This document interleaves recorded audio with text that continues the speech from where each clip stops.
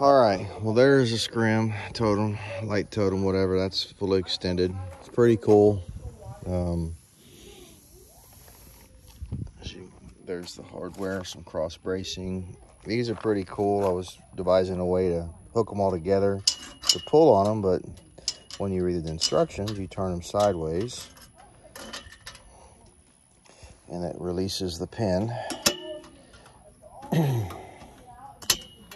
And then you just push down or up and you're good.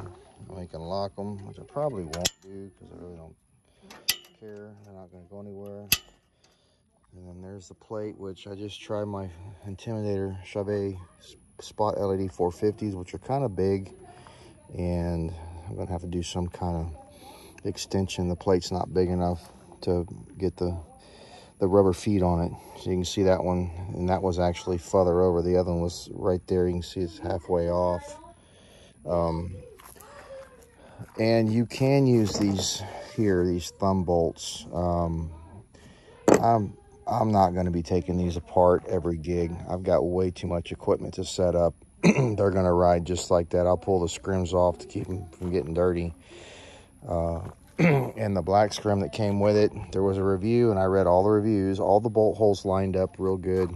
I use my DeWalt with a 5/8, 9/16, basically 14 millimeter, and was able to suck them all down. Did distort the tubing because it's thin tubing, but not a big deal. It's tight. They shouldn't rattle, fall out in the trailer while I'm transporting them back and forth. The only real issue I have is they got these really cool gig bags, carrying bags. They're really neat. They're good quality. They probably last about a year with my use and my band. The problem is you got to disassemble the whole thing, the base, top plate going here, and your two verticals going in this one.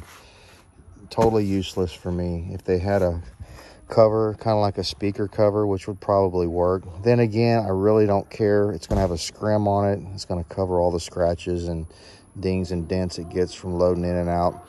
But other than that, it's pretty solid. It's heavy. It's 40, like I said, right at 40 pounds, 37 and some change.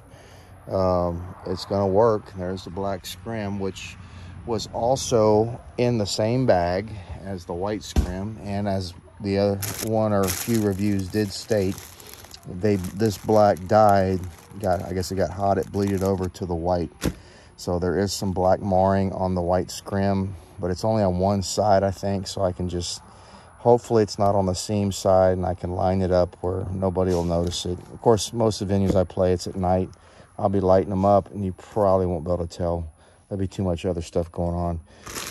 Velcro straps.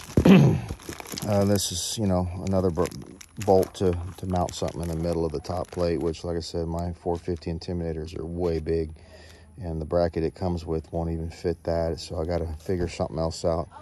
But other than that, yeah, it's about 150 bucks a piece. I was going to build them, but why? I got to go source some metal, and I mean, this is like 1/8 inch, a little thicker. It's all metric, I'm sure, but it's without going aluminum, it's about the best deal you're going to get. And of course, aluminum will save you at least half the weight, I would imagine. But I don't want to spend that right now because we're just getting started back up after COVID, and they may be back. So hope this helped y'all. This is my review on the Rockville Glow Totem or Totem Tower RTP32W, and bought the 2-pack from Amazon for like $294 and change. We'll try them out maybe the next gig and see how they work. But they're pretty solid. They're pretty steady.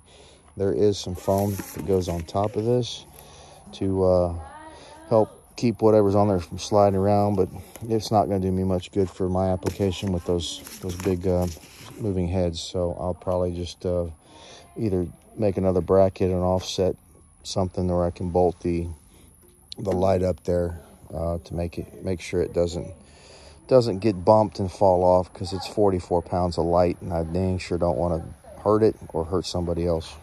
All right, thank you all for watching.